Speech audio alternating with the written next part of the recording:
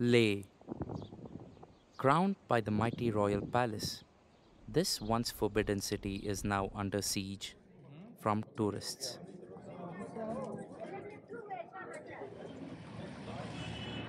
But there must be something more to this land, beyond the famous high passes and lakes. To find out, we had to leave the tourist trail.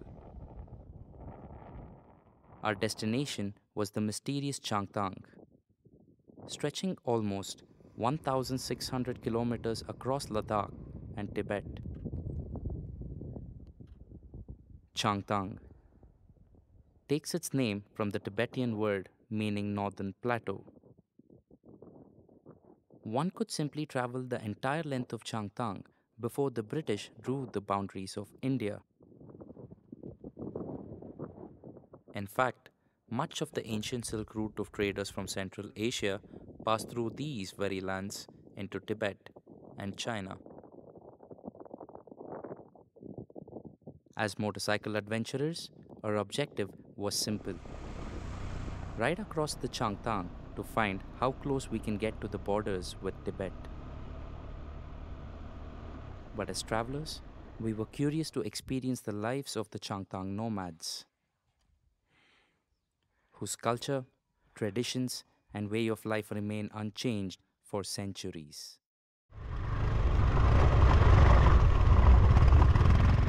This will mean a journey of over 1,000 kilometers crossing high passes, glacial lakes, rocky trails, and deep river crossings in the most remote parts of the Himalayas.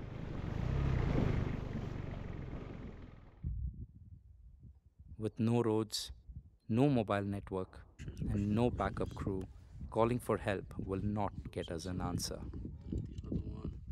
It's a dangerous journey in a land still lingering in the previous century.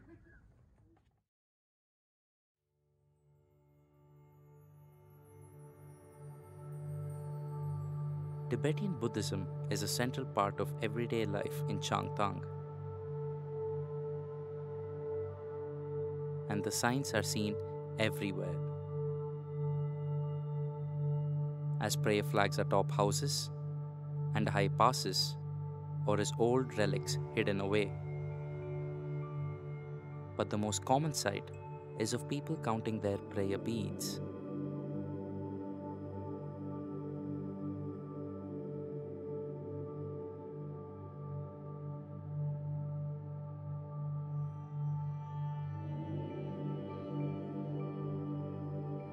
The monasteries or gompas are painted in deep maroon and white. The austere colors of their religion.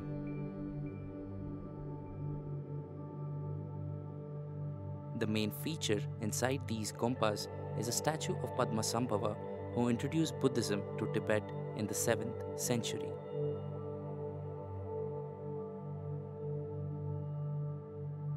Beautiful altars are placed with offerings to the Buddha and other divine beings. Murals depicting the teachings adorn the walls. And old tankas, Tibetan Buddhist paintings on silk, are carefully displayed. A giant prayer wheel is placed outside these gompas, on which mantras are inscribed. Spinning this sends blessings into the air to all living beings.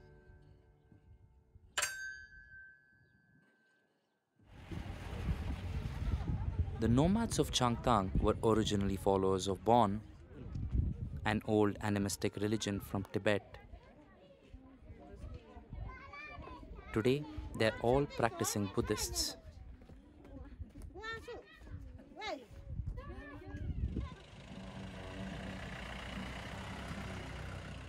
100 years back, these lamas would arrive with yaks, horses, and the customary umbrella. But the 21st century lama needs a 21st century transport.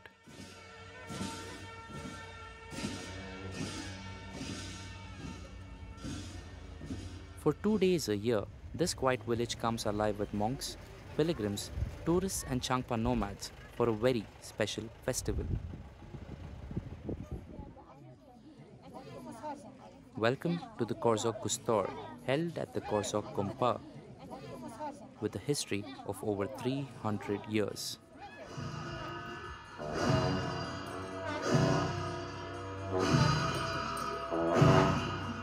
The word Gustor quite literally means sacrifice of the 29th day.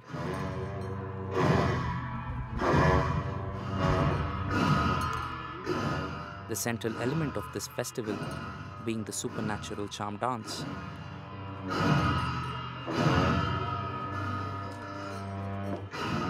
The charm is a ritual performed by monks and accompanied by music on traditional Tibetan instruments.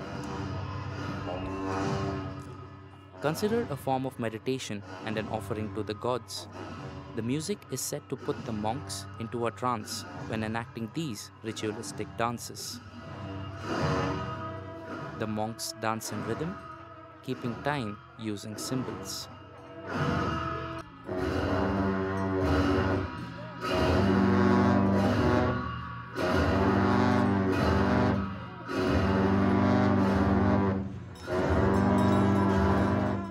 Almost without warning, figures of saints and demon-like beings emerge from the main temple and descend the long flight of stairs down to the courtyard.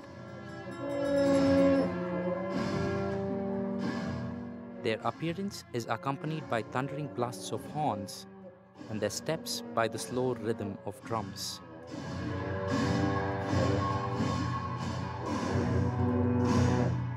There is no separate stage, and the dances are performed right here in the main courtyard of the monastery. People are seated in the galleries, many crowding all available seating on the ground and even the roof.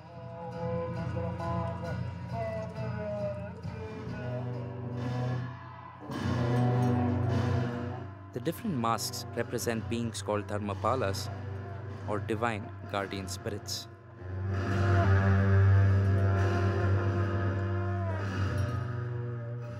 The monks enact stories from Buddhist teachings, every story concluded with the victory of good over evil.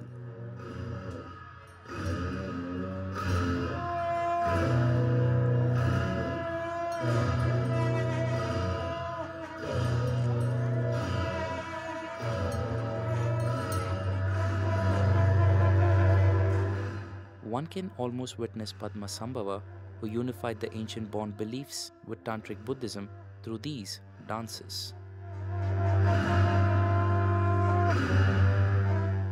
The masks themselves are all made by hand and probably hundreds of years old.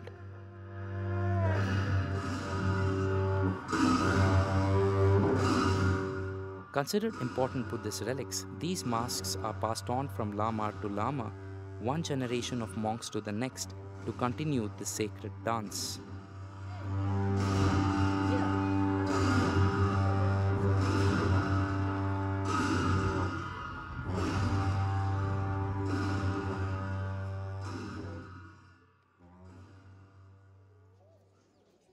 We were told stories about a Buddhist monk who had done the impossible: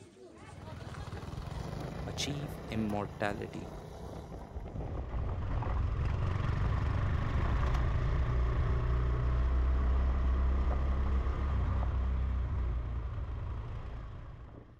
To find out more, we must travel deeper into Changthang to a little-known village called Chumor.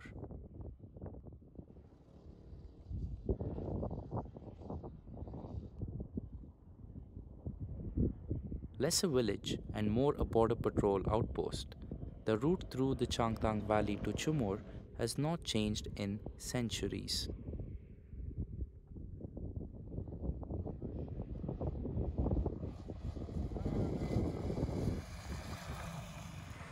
Chumor is one of the few villages that lie closest to the Tibetan border.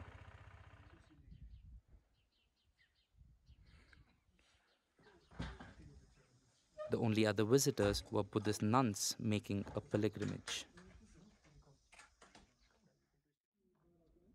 The immortal monk we wanted to meet seemed in no mood to talk. He was mummified. He is our Guruji, our Rinpoche. There is a mask on his face. His hair and nails are still growing. His reincarnation, the current Rinpoche, will visit the monastery once in 3 to 4 years to cut his hair and nails. The Lama had died in the 70s with a deep wish to continue living in this monastery forever. Next to the mummy is something even more startling. This is a feat of an 8-year-old child. The rest of his skin is hung upside down. The story goes there was an epidemic in Chumur. The Lama cast a protective spell against the disease through this dead child, thus saving the village. Ancient Tibetan texts written on handmade paper, older than the mummified Lama himself, are stored away in a cave behind the monastery. The old scrolls are rarely opened for the fear of them turning to dust. Could the old Lama have used a spell from one of these texts?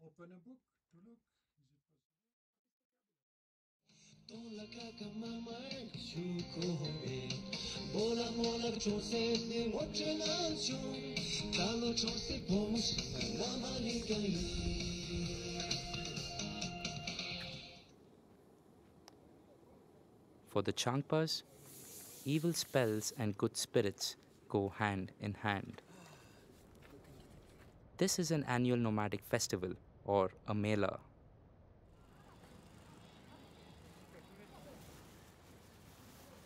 The Changpas and their horses from all the villages in this valley have come together for something special.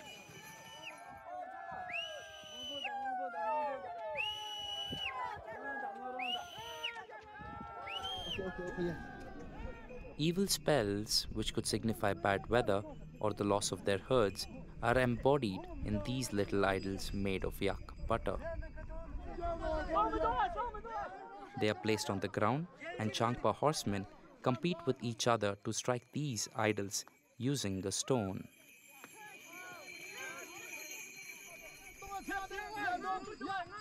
This symbolizes destroying the evil spells. Everyone takes part.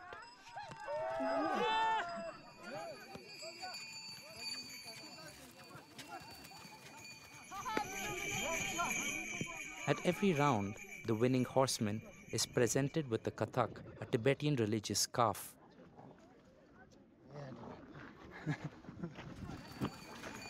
This goes on many times until all evil spells are released through the breaking of these idols.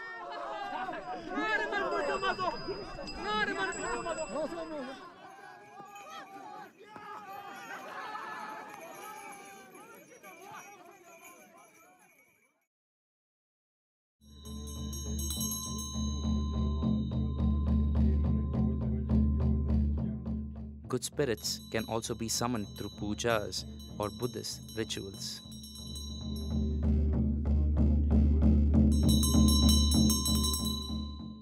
Here, this teenage girl was refusing to go back to school.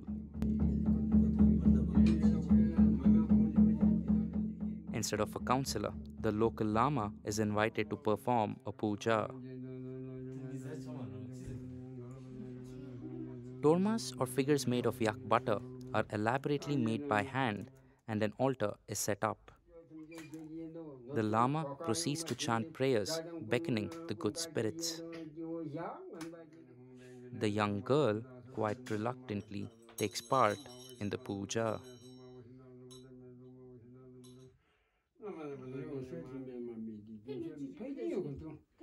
Once the rituals are complete, the tormas are offered to the good spirits in the four cardinal directions surrounding their home.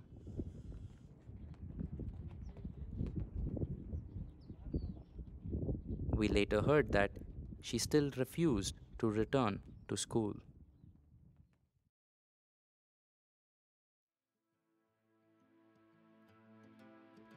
High mountains flank the natural borders between Tibet and India, with the Indus River flowing through the Changthang Valley.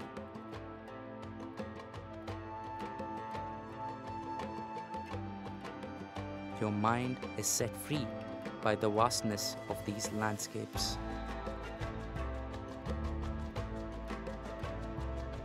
Every scene you chance on seems like a painting.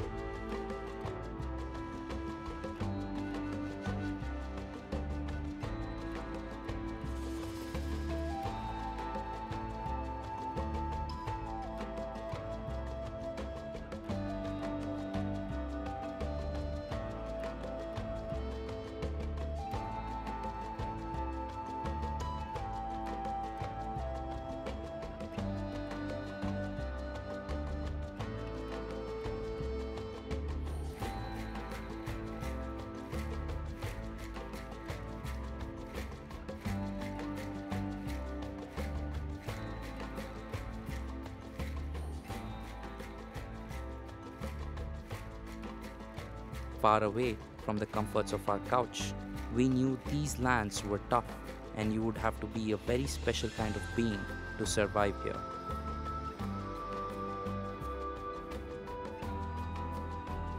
Like the Kiang. The Kiang, or the Tibetan wild ass, roam freely without threat in these wide open spaces.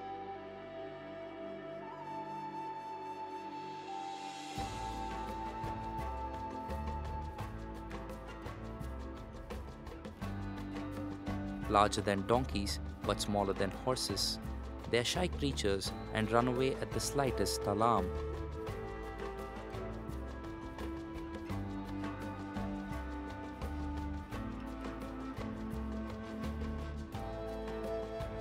And as we found out, they can run at almost 60 kilometers an hour.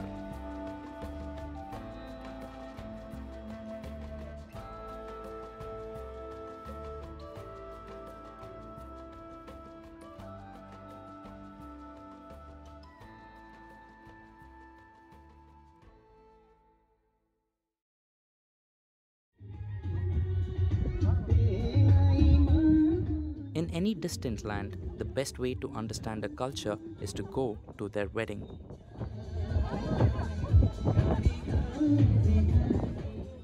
As nomadic people, the wedding is a simple affair with tents pitched to accommodate guests.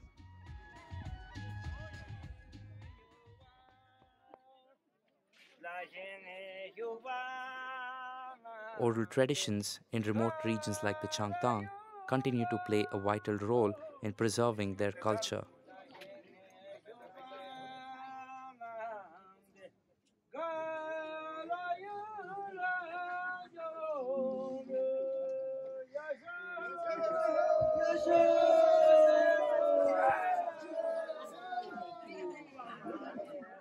A Changpa wedding is incomplete without a lore spawn or a wedding singer.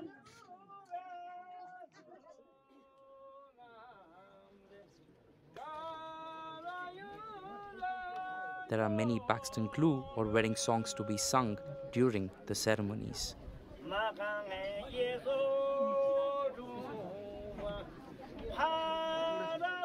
Today, the lure spawn are a rarity, with most youngsters happier to be DJs playing electronic music.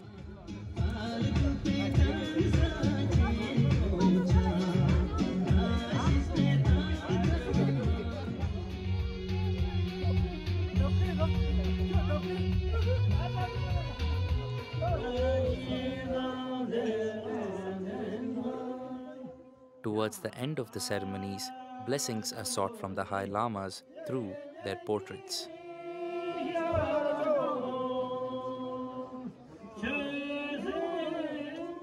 And copious amount of chang are drunk together to celebrate.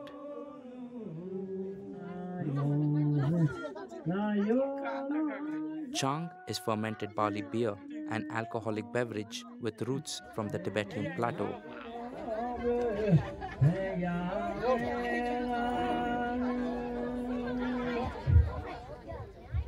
Traditional toasts in ceremonial yak butter pots follow, and there's no escape.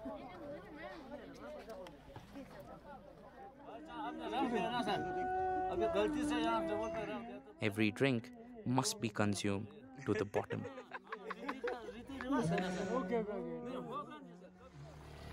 Changthang is a vast expansive land of the Changpa nomads.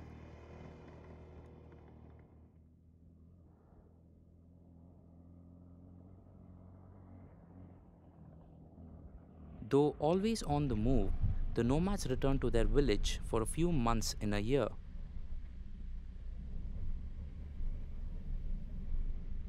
This was one such village vacated by its residents during summer.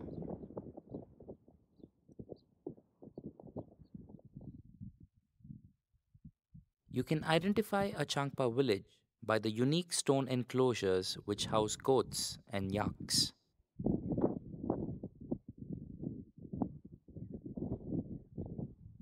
Their houses are typically built of mud and stone sourced from the mountains that surround them, packed well together to form strong walls.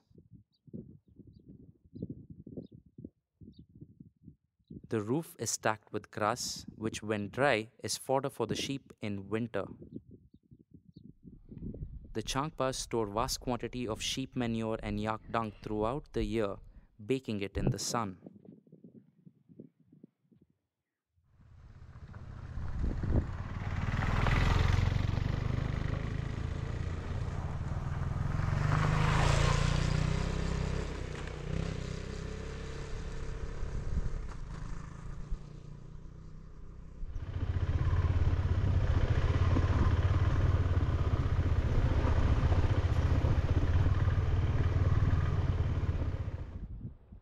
Back in the days, the yaks were the favored mode of transport in these rugged lands.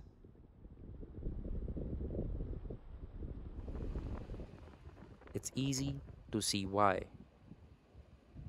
Yaks are tough animals, a true representative of the Himalayan mountains. Heavily built with sturdy legs, the dense fur insulates them perfectly in winters.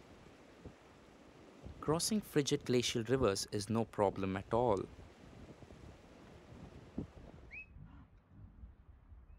When not in camps, the yaks are out grazing in the mountains. Unlike horses, yaks do not eat grain and need to be taken to fresh grass every day. Herding yak is difficult work, with these stubborn animals having a mind of their own. Ruzis or herders use a traditional catapult called urdo to sling stones at any yak which lingers too long.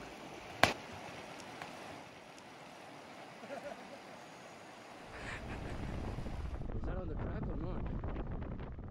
Male yaks can be quite aggressive and have ways to show off their dominance. Oh yeah, he's getting ready to charge.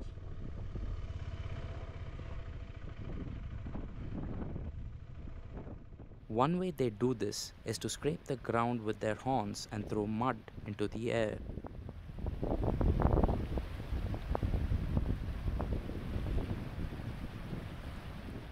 The pits they dig can be up to 3 feet deep.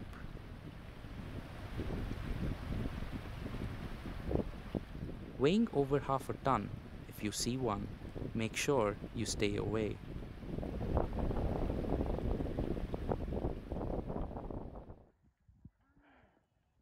Few wild yak remain, with most being domesticated.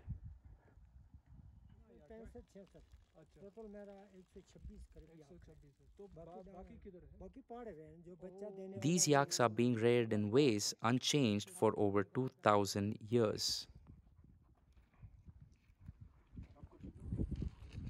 चंपा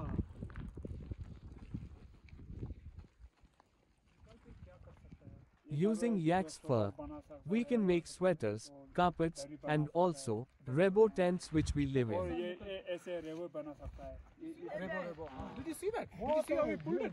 इसके बराबर कोई नहीं, बकरी से भी ज़्यादा ऊंचा पर रहना। The hair comes right off and when tied together can be rather strong. So you don't need tie downs, you just have this and this is quite strong. जंगली कुत्ता ने काटा इसको। जंगली कुत्ता ने? अंदर काट दिया ने इधर। इसके बगल में फिर ये इधर ये। The yaks have predators too. The Himalayan wolf or jungly kutta. Oh, that's how you differentiate. Understood. Female को है ना ये 4x4 गाड़ी जाएगा नहीं तो okay. The other more famous herder one usually finds in these parts of the Himalayas are the Pashmina goat shepherds. कितने बकरियां हैं आपका?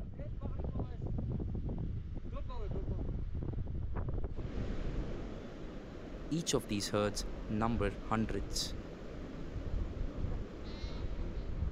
Pashmina shepherds have a name.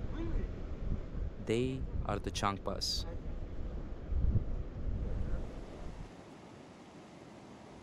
To find them, we had to travel to their oldest camps on the borders with Tibet.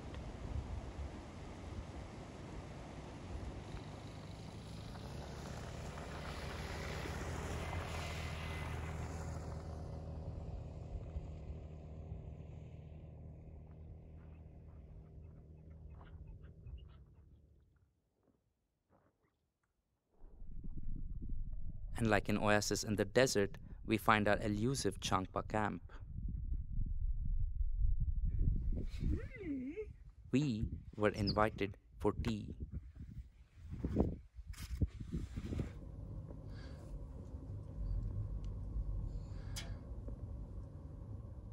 I have been a Changpa here for over 20 years.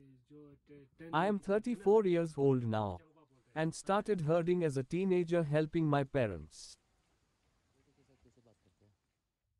My daughter's name is Searing and she is 2 years old. The Changpas' lives revolve around these Pashmina goats. Here in Changthang, these goats are called Changra.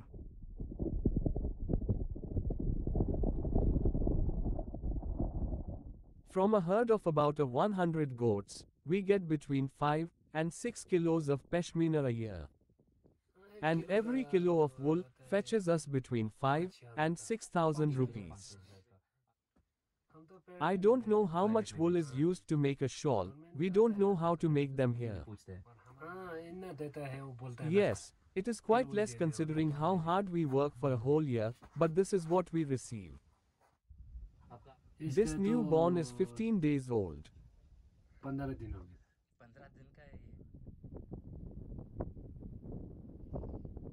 The Changpas' herds are always on the move up and down these mountains.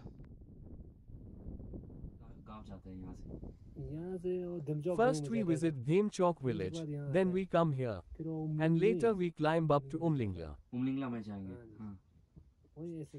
The Changpa's tent, called a rebu, is a simple home.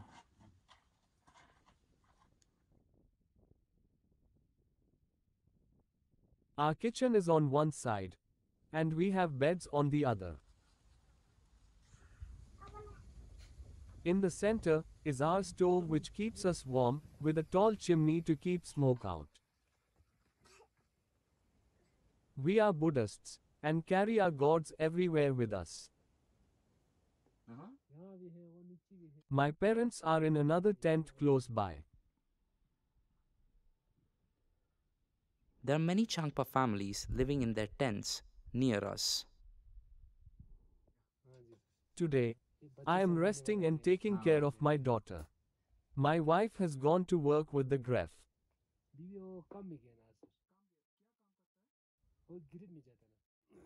All of us have our own goats, and my sister has taken them out to graze.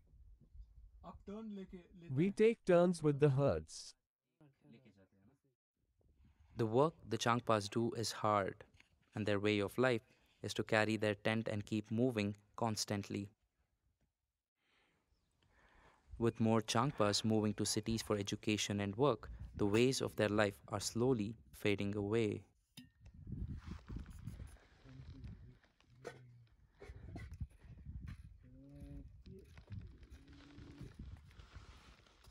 Yes, our traditions are dying slowly, and I feel sad about it.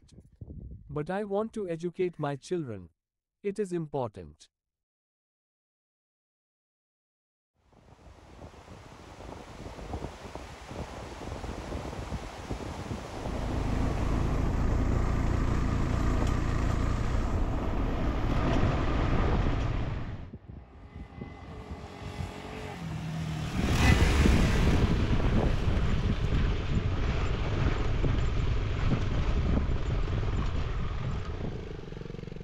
Riding our motorcycles through Changthang was not easy.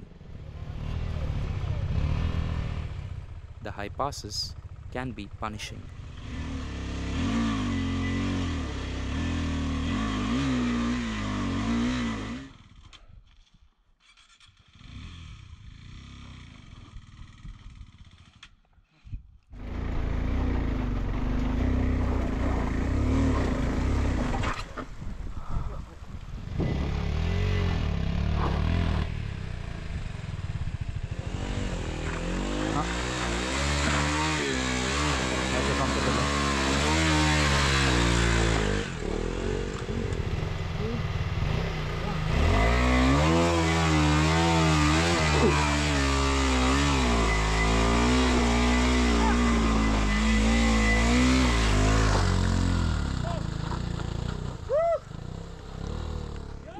Halfway to Kela, a relatively little known pass, an avalanche blocks our way. All these rocks is put off. You put it now? Yeah, dude. And ಮುಂದೆ ಹಾಕಿದ್ದೀನಿ ಎಷ್ಟೊಂದು. This you step down. So this rock. Okay. Come. There is nobody around to help. Rock. Yeah, see? 3, 2, 1, I lift the bike. Okay, hold on, go. Don't do anything. Oh shit! We fought our way through over 1,000 kilometers of this desolate and hostile landscape. That's it, buddy. Done. People here have long confronted the elements and forces of nature alone.